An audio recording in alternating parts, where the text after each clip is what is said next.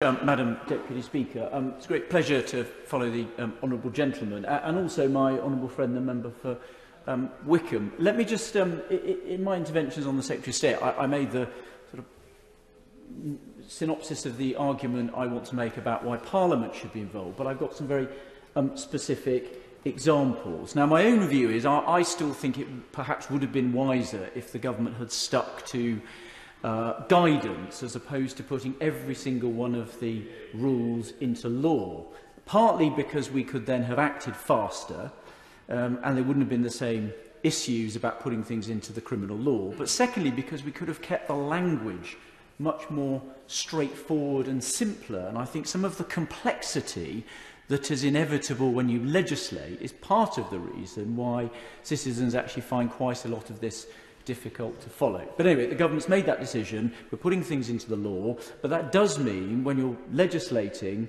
it's important that this House scrutinises the government. And I'll give two reasons, Madam Deputy Speaker, that I alluded to in my interventions. One is about evidence, about what works and what scenarios we're facing, and the second one is about the detail of the law. Now, the first one on evidence, I'll give an example from last week.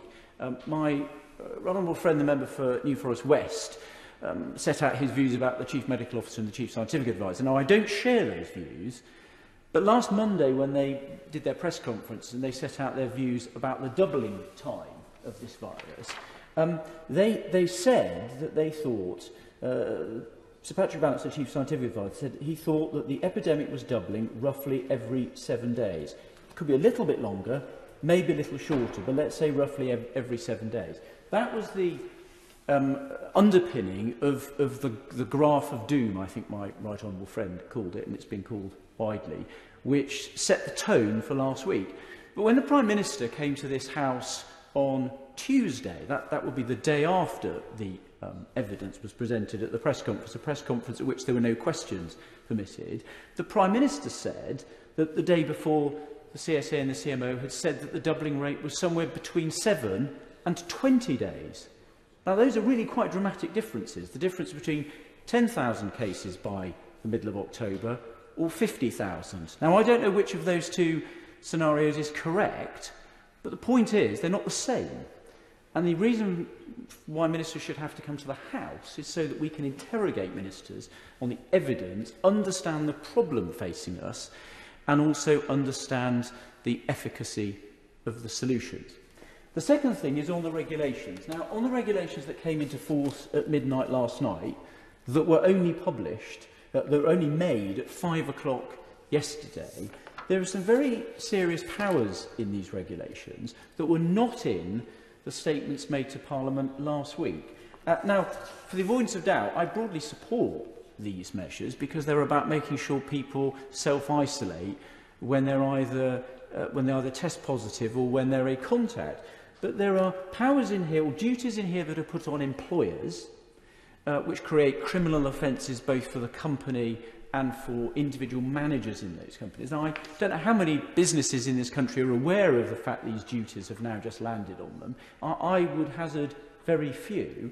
There are also measures in here which give the power of using reasonable force to enforce self-isolation, not just to police officers and PCSOs, but also to any individual appointed so by the Secretary of State, and also employees of local authorities, supposedly these COVID marshals. Now, that raises issues about who can use reasonable force, what training they have to use it in a safe manner, and also, given they are by definition using reasonable force on someone who is very likely to have coronavirus, how they exercise the reasonable force in a way that is safe for them, and do they have proper training? Now, these are all questions which no one in this House has been able to ask a minister, because these regulations came into force last night, and I have no idea. They have to be debated within 28 days, but that, that could be a month away after they've been amended several times, as we've seen already. Now, I just don't think in a democracy that is the right way to make the criminal law with important sanctions. They were announced last week, and as my